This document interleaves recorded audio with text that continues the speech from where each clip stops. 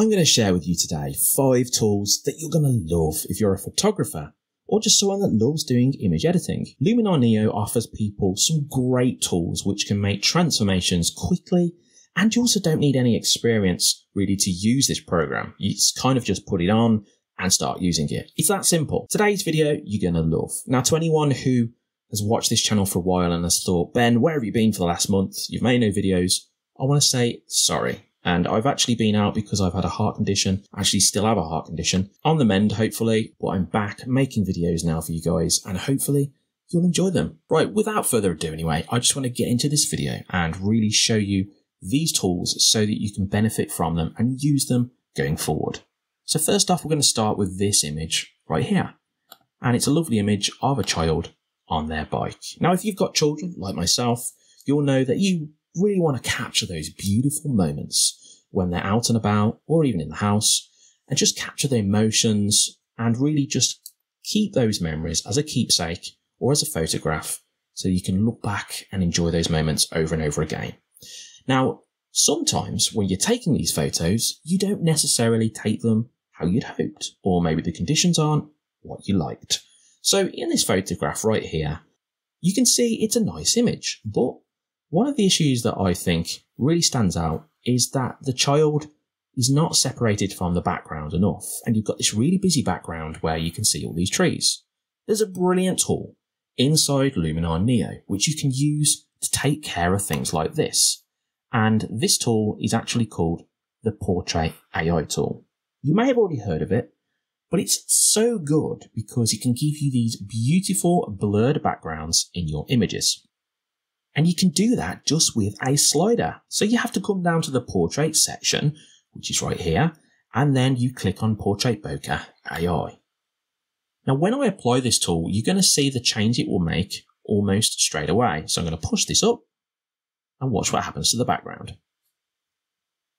You can see that it's actually blurred out a big portion of the background. Now, this is not perfect, and that's why there are options and features within inside this tool to make better use of it. So we're going to show that in a minute. But you imagine for a minute, you've gone out with a lens and then you took a photo, it's not how you want it, and now you have this tool you can use to create these beautiful blurred backgrounds. So with that in mind, let's just show you how you can really dial this in and make it look exactly how you want to. You've got other options here. Now, one of the options I think is really beneficial is depth correction. If I bring this down, watch what happens. You can see I've now changed the depth of the image. So Luminar NEO understands that because of this depth correction slider, I actually want there to be more depth to the blur in the image. And now you can see I've got this perfect selection of the child, and I'm just applying the blur to the background and not the child. Because of that, we've now got this beautiful separation with this blur. If you can't remember what the first image looked like without the change, you can see it now. This is how it looked, quite busy. It's a beautiful photo still, but now look with the change. It just really makes the subject pop out of the image. Now, this is something you'd have to use a lens for at a low aperture number, wide open, to get this nice depth of field or this kind of blurry background. But now you don't need to if you don't want to. And if you don't have that kind of lens, you can just make this change inside Luminar NEO. Now, before we move on, I just want to say you've got lots of other options inside this tool. You can change the brightness, you can make it warmer or cooler, you can change the depth correction, of course, and you can also make changes to the actual selection itself. You can do that by, if you want a global change, edges correction, or you can do that with a brush here, and you can make the brush bigger or smaller, and then you can choose to paint in areas where your selection would have actually gone over where you wanted it to. And you can do that right here. In this case, it's made a perfect selection, so we don't need to. The next tool which photographers will love is the Relight AI tool. This is brilliant. I love it. And it's probably my favorite tool inside Luminar NEO currently. Why this tool is so good is because up until this moment, we've been able to increase the exposure or decrease the exposure in your image. But as a whole, the only other way you can do that is by masking and kind of bringing in parts of your image, making them brighter and darker separately, which has been very time consuming. And for some people, they don't want that, especially photographers that want to speed up a workflow. The Relight AI tool really takes care of that for you and offers you a solution to the problem. So it fixes this problem that you may have.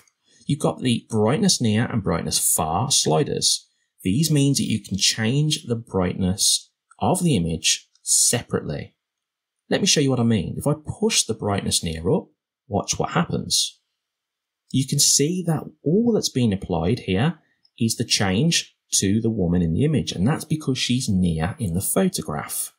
Then if I decide to bring the brightness far down to make it darker, you can see that the change has been made to the back of the photograph. So we are changing light in our image, the depth of it, independently. And then you can change the depth independently to kind of balance or blend the light together. So if I bring the depth down, you can see it's affecting more of the image, the background. Or if I bring it up, it's bringing more of the image effect in the foreground. That's a fantastic tool, and it's one I use all of the time. You can then go further with this tool and you can make changes to the tone also. You can also make the halo changes. So sometimes you get issues with the hair in selections, and then you can just choose to bring this up and it will take care of that for you. You can also bring the warmth near up to affect the warmth of the near of the photo to give it more of an orange or golden look. And then you can do the opposite or the same with the warmth. You can bring that down and make it more of a cooler tone. And then you can just mess around with these sliders, blending it exactly how you want to. Hopefully you can see how damn good this tool is, and it's one which I use all of the time. If we just go back to that image that we were changing just a minute ago with the Portrait Bokeh AI, you can see what you can do is actually combine these tools together and then get great results. So we've used Portrait Bokeh AI. Now let's use Relight AI very quickly, just to show you how we can use these together. So I'm going to open up the Relight AI tool, brightness near, bring that up, brightness far and bring that down, change the depth, bring the depth down. This is now affecting more of the background up to the foreground. And now I can decide exactly how I want to balance this image. Do I want to make the brightness near a little bit brighter so the child stands out more? So I bring it up a tiny bit. And there we go. You can see that using these two tools together really can give you a lot of power when image editing. And I absolutely love these two tools. I think they work hand in hand really well, and I think a lot of you will really love them. There are two tools that landscape photographers will absolutely adore. These two tools can really help you in lots of different situations. Now, a few years back, I went to the Lake District in England, and it's a beautiful area. It has some glorious countryside, beautiful lakes, and sometimes that area is known for having really bad weather. When I went, it happened to have 50-mile-an-hour winds, and it just downpoured the whole time. So unfortunately, it spoiled the conditions that I was going for because, it was very difficult to photograph in. I would have really appreciated a tool like this to help me out.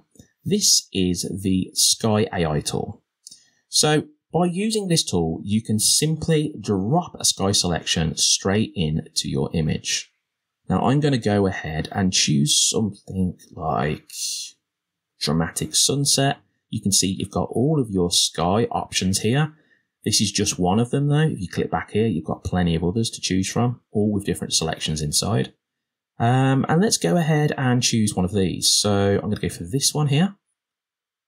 This will now jump in and replace the sky, as you can see right here, that we had before. And it does a really good job. I mean, that looks almost perfect already. But the tool doesn't stop there. It doesn't just make a really quick sky replacement, but what it does do is it gives you lots of options to fine tune this for yourself. So what you can do is go into sky orientation. You can change the position of the horizon. You can bring that up and down. You can also change the vertical position to make the sky come further down or go further up, further away. And you can also change the horizontal position by bringing it from side to side, taking a piece of sky basically where you want it in your image. So I quite like it where it is actually. So I'm going to probably bring it over here somewhere and leave it about there. Okay, so we've now got our sky where we want it.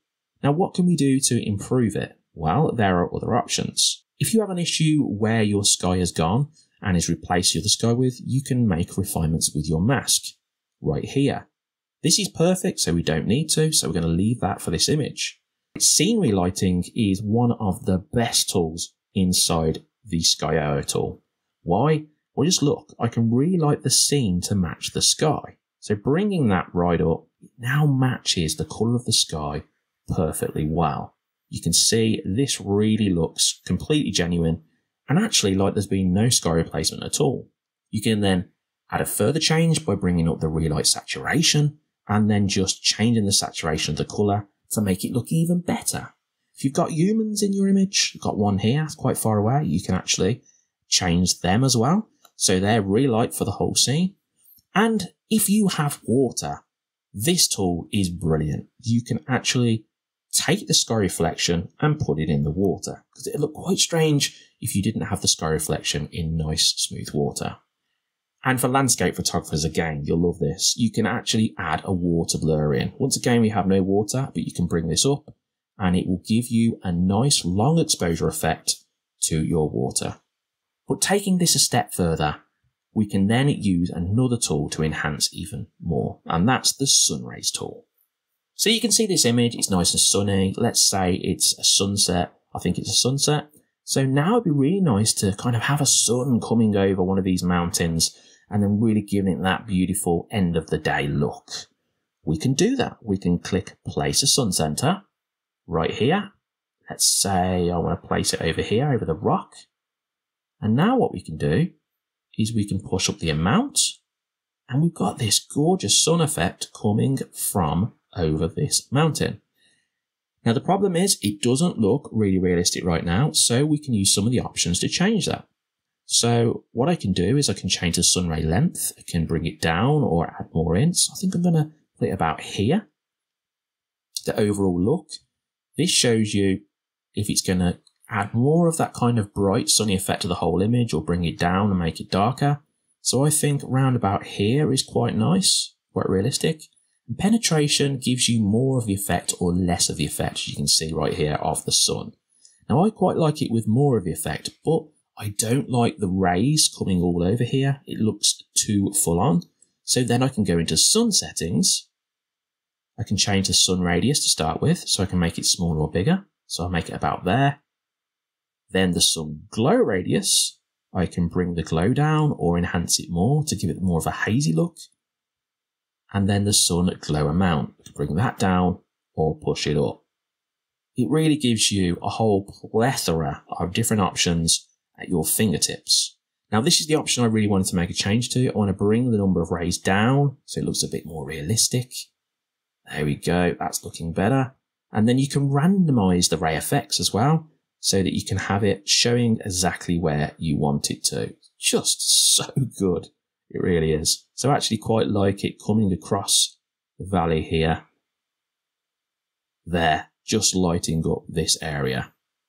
Finally, we can go into the warmth section. So you can see that this is kind of golden, but maybe you want it more. So you can add warmth to the sun and just add more of a golden look to it to give you that end of the day look. Finally, you can add warmth to your sun rays as well. Fantastic. Finally, when you've actually finished all this, you can actually even move your sun around. So you can make it look like it's just peeking over the top of the mountain there and lessen the effect. Or you could even grab it and move it over here if you wanted to and make the change so it's actually coming over this mountain. But I would advise doing it wherever the light is in your picture because that's going to look more realistic. But you do have the power to do that in the image if need be. Now finally, you can bring the amount down or up just to add more of the overall effect and then just fine tune that. But what a tool. This is just another feature to the sky which can really enhance the look of your photos. Now, we're into the final tool of this list, and this one is actually probably the simplest tool out of all of them, but it's just so good for making quick changes. So what I'm going to do is go into the edit section, I'm just going to bring this back to revert to original. You can see this is the original image here. And with most of the images, the first thing I do is I start with a tool called Enhance AI. This is a global tool which makes changes to the whole image just using one slider. So look at the image here. Now watch what happens when I bring the slider up. You can see that we just get this beautiful, more punchy and vibrant with more contrast added to the image. And this is such a quick change you can make globally to your image to enhance it. If we have a look at the before, this is it. It's kind of flat and lacks a bit of that something. And now just with this slider, we've really brought this image to life. To take this further, you can enhance the sky by bringing down the highlights and just showing more of the details in the sky as well. But this is a brilliant tool to start with, and it's the one which has made number 5 on the list today. I really hope you've enjoyed this video of these 5 tools, which I think you'll really love, and you should definitely get to grips with them if you haven't already. Now, if you are interested in this software and you haven't got your hands on a copy yet, you should definitely check it out. If you want to, there is a discount link in the description, and this will be great, giving you money off on this software if you're interested in using it. So check it out if you want to.